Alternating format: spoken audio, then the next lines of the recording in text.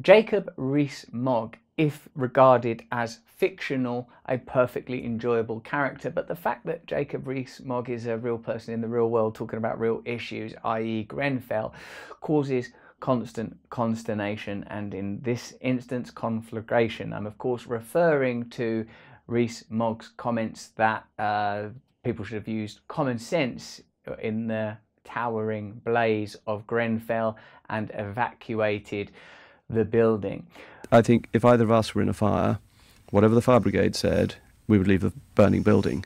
It just seems the common sense thing to do. Firstly, let's recognise that Grenfell functioned as a kind of visual catalyst for our understanding of class attitudes, attitudes towards migrants, stratified life value. It was a biopolitical event. The people in Grenfell Tower were not valuable. That's what's come to the surface through the analysis, through the inquiry.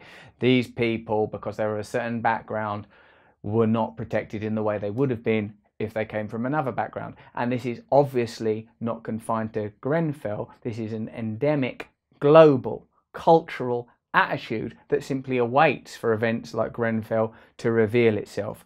Tsunamis in countries of mostly black, brown people have get more news, like less newsprint than events that affect different communities.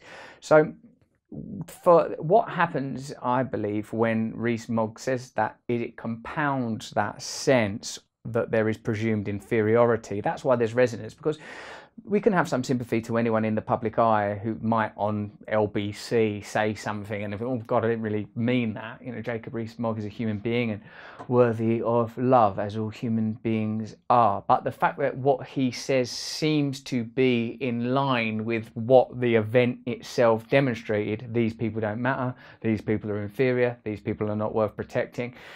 In a sense, establishment power requires the maintenance of continued untruths.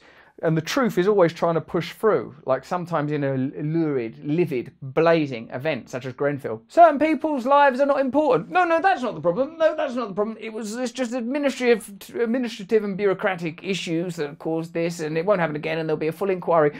But the truth continually trying to realise itself, a truth that we all well know and we all understand and we all accept. Some lives are more valuable than others. Some people will get opportunities that other people won't. Perhaps we're all on a scale. Perhaps I, as a white male, am afforded opportunities. No question. I've had conversations with lots of people that would not hesitate to tell me whether it's sort of my man Kahindi Andrews, a professor of Black Studies at Birmingham. Of course you get opportunities as a white person in England, or Scarlett Curtis. Of course as a man you get opportunities that a female don't get.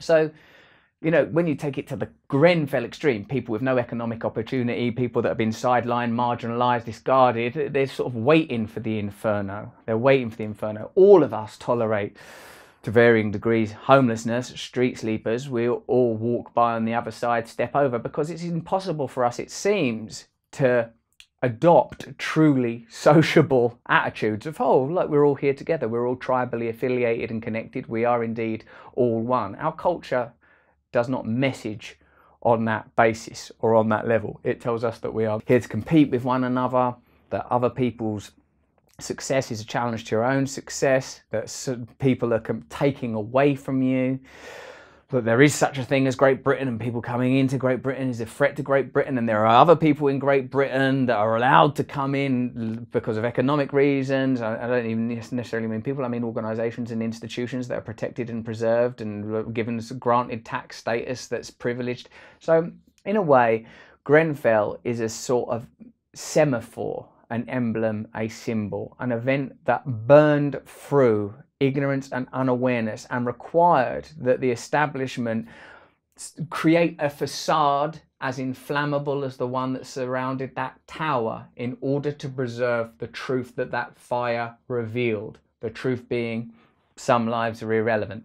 So when Jacob Rees-Mogg, a politician who has come to exemplify the disparity between the privileged, the educated, and the underserved and the undereducated, with his loose lounging in Parliament, his, I think, quite admirable loquacity, when he says something, it's sort of like a bullseye, because it's like, oh, now there's that dude from Eton saying, well, it's common sense, isn't it? I mean, I think if you or I were in a blaze, what would we do? Warm a crumpet over a fag's bottom. Fag's a word for boarding school kids back in the day. I'm using vernacular, baby, not hate speech.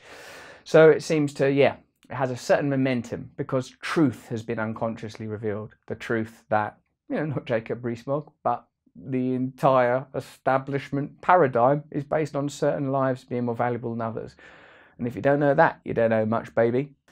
If you like that, have a look at my Truths playlist, where I was always harping on about politics, sometimes controversially, occasionally downright wrong, but always authentically. Thanks.